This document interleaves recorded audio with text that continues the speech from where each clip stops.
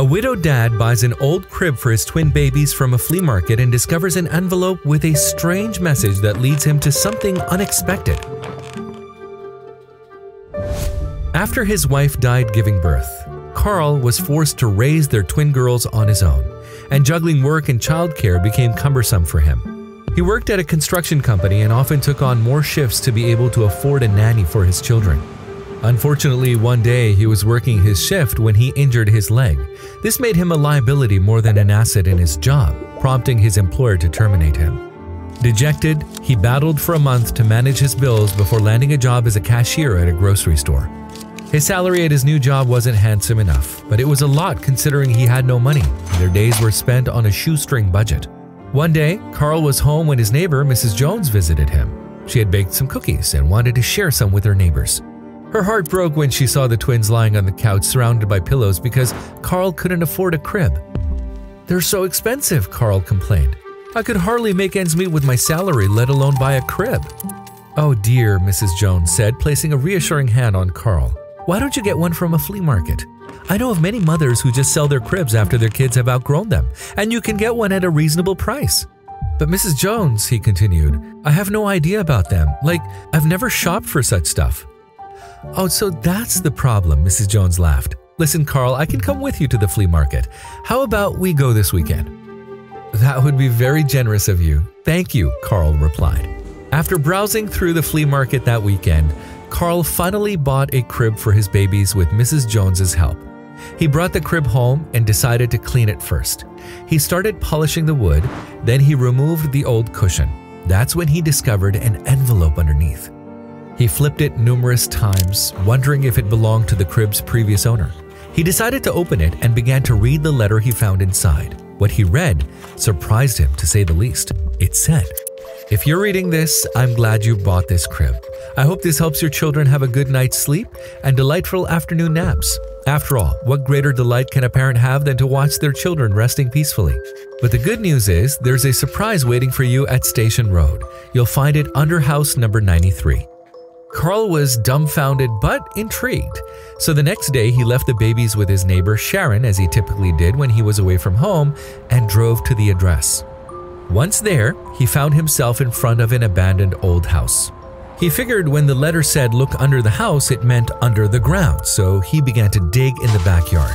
It took Carl several days to dig the backyard as it was huge, but he didn't find anything. He'd been returning to the house every day after his shift for several days.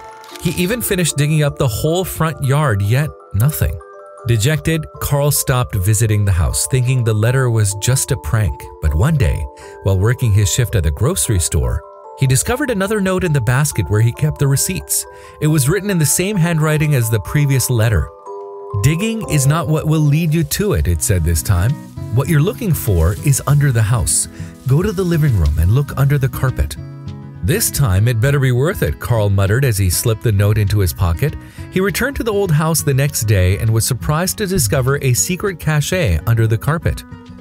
Jesus, so it was all true, he wondered as he pulled the cachet's latch and discovered a box inside. When he opened the box, he found thick wads of cash inside. It was $50,000 in total, but that wasn't all. There was another note for him.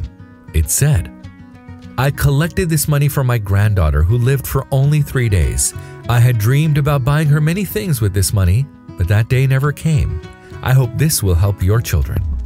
Oh my God, that's so terrible. I wonder who the crib belonged to. Carl decided to share his find with Mrs. Jones as she was the one who led him to the notes and the money. But when he went to her house the next day, he noticed something strange.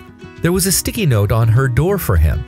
"This is my new address, Carl. I'm relocating, but I'll continue getting groceries from your store. I hope you drop by sometime to enjoy my delicious cookies. Mrs. Jones." Carl was in tears when he read Mrs. Jones's note. He realized it was her all along. Her handwriting gave it away. It matched the one in the letter he found in the crib and the note he'd found in the grocery store. Mrs. Jones had been assisting him all along.